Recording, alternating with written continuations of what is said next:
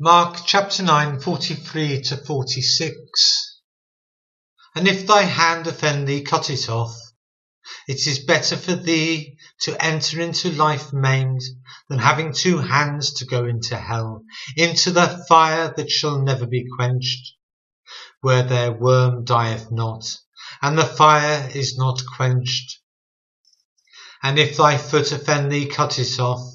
It is better for thee to enter halt into life, than having 2 feet to be cast into hell, into the fire that never shall be quenched, where their worm dieth not, and the fire is not quenched.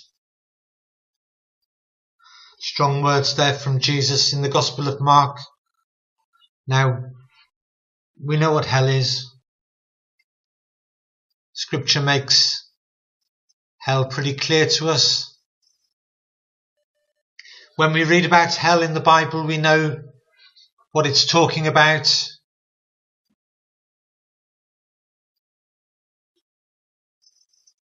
It refers to the place where the unsaved will go. Those that reject Jesus Christ and the power of Jesus Christ, the saving power of Jesus Christ, are going to hell. It's real and it's eternal, and Holy Scripture tells us so. So a quick search for the word hell, using the Blue Letter Bible here, shows us that hell is in Scripture, occurs 54 times in 54 verses in the KJV, starting from Deuteronomy verse 32, going right down through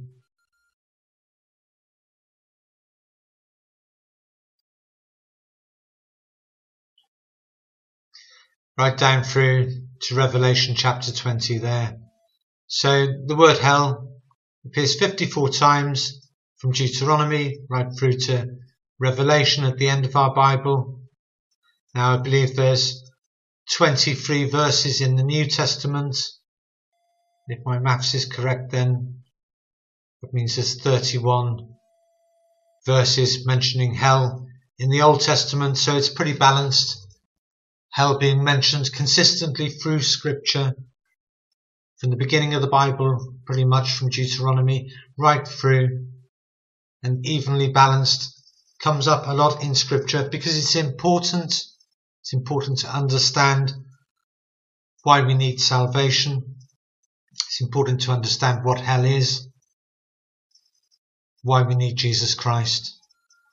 Now, that's in the KJV. Let's have a look at the New King James Version.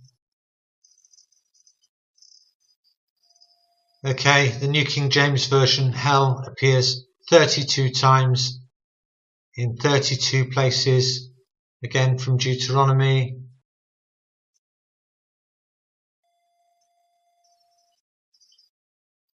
Down through to 2 Peter.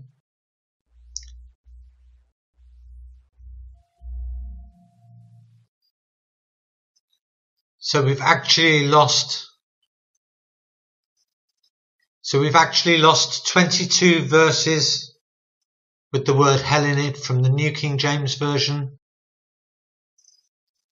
And what's happening here, I believe, is that the word hell, which is the word in English we understand, is being replaced by the Greek word Hades in the New Testament, and the Hebrew transliterated English word Sheol in the Old Testament.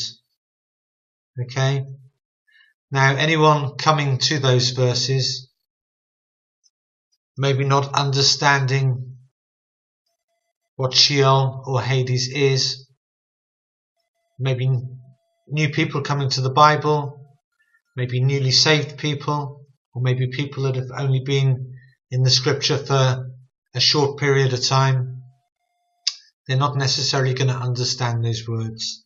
They may not necessarily understand how to find the meanings of those words in concordances or in biblical dictionaries, which they may not have. Okay, so let's have a look at Hades.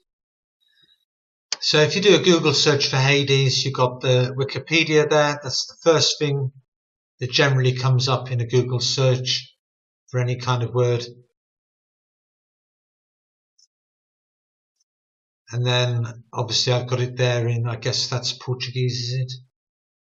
Yeah, I get it coming up in English and Portuguese because I use both languages on this computer. But you'll get it come up in whichever language or languages you predominantly use. Then the very next thing then is Hades Greek mythology. And, well, basically a whole lot of Greek mythology. Okay.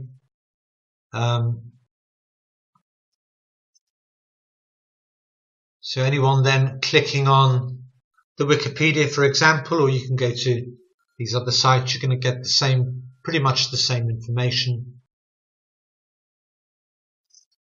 which basically says Hades was the ancient Greek chthonic god of the underworld, which eventually took his name. Now, does that sound anything like hell to you? Does that sound like hell of the Bible to you? It doesn't to me, but we need to look at this in context. The realm of Hades, okay? Because we've got a whole load of Greek mythology here to go through first, but obviously that's not quite relevant to what Hades is supposed to mean in the Bible. Let's go to the realm of Hades. Okay, so the realm of Hades. In older Greek myths, the realm of Hades is the misty and gloomy abode of the dead. Misty and gloomy. You'll notice there's no unquenchable fire here. Okay. I could read on, but there's not a lot of point because this really has nothing to do with the biblical word hell, which has been replaced in many, many English Bibles with the word Hades, which really is not the same thing at all, okay? And again, we can look at the Hebrew word, or it's a transliterated Hebrew word into a kind of English word there, Sheol, which is the Old Testament usage of hell in the modern versions, not in the KJV. Again, you're going to be finding mythologies here. You've got the Sheol Wikipedia, Sheol Jewish Encyclopedia.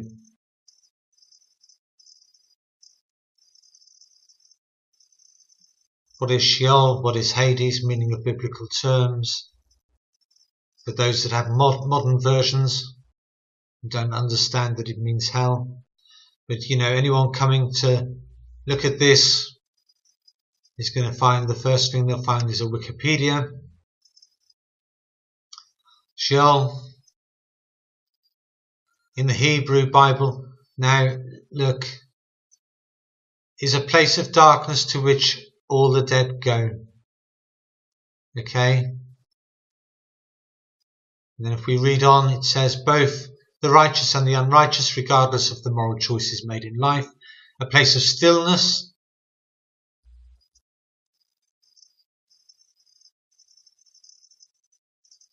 and darkness cut off from life. Well, it doesn't actually sound too bad, does it? Yeah? A place of stillness and darkness. It sounds like getting somewhere you could get a good night's sleep, maybe. Okay? The inhabitants of Sheol are the shades, entities without personality or strength. Okay? It goes on a little bit about biblical usage here. But it's very confusing here, okay? while the Old Testament writings appear to describe Sheol as the permanent place of the dead,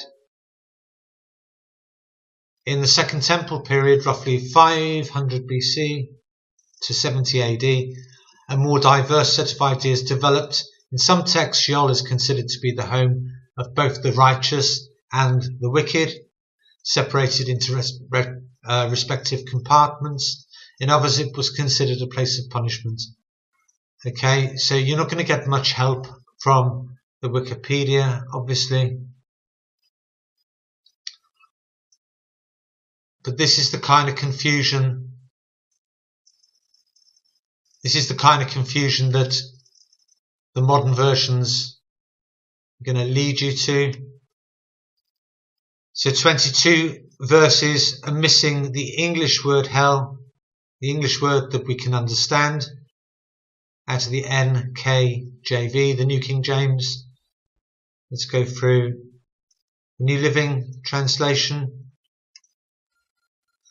The New Living Translation, there, 17 times.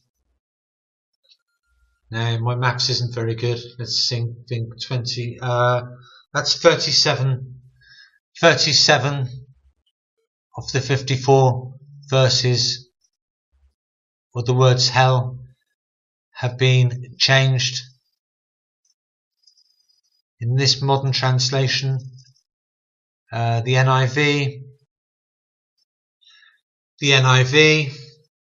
it now only appears 13 times in the Bible. That's pretty close to an 80% reduction of the word hell. It would be about 70 or 75% maybe. My maths isn't that good, but what you'll notice here is it's gone from the Old Testament altogether. And we can go on and so forth through the versions. You can have a look, the NASB. You can go through these yourselves. But it's definitely hugely reduced from the 54 times it occurs in the KJV. There are 13 times. And people say that the KJV is difficult to read. Well, or that the modern versions, English versions, are easier to read. Well, they will be much easier to read if they're removing the word hell. So coming back to Mark chapter 9, again, you'll notice here in the NIV, verses 44 and 46, which say, in the KJV say, where their worm dieth not and their fire is not quenched. 2 times. Missing. Down in the footnotes, some manuscripts here include the words of verse 48. Okay, now these 2 verses are missing completely from 29 different English versions. Let's have a look at what verse 48 says. We'll expand this search to include up to verse 48. So we've broadened that out from 43 to 48. The NIV, again, 44 and 46 are missing. We'll read through verse 47 and 48. And if your eye causes you to stumble, pluck it out. It is better for you to enter the kingdom of God with one eye than to have 2 eyes and be thrown into hell, where the worms that eat them do not die, and the fire is not quenched. So as you can see, the KJV has the complete passage here, whilst the NIV and many other versions have an incomplete passage with footnotes, which just adds to confusion.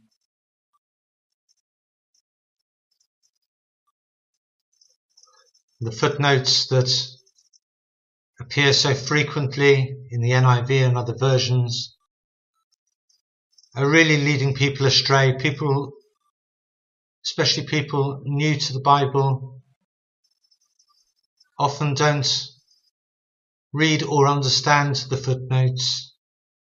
They are confusing. So if you want a Bible that's easy to understand, straightforward, then personally I would recommend the KJV. So may the grace of our Lord Jesus Christ be with you all. Amen.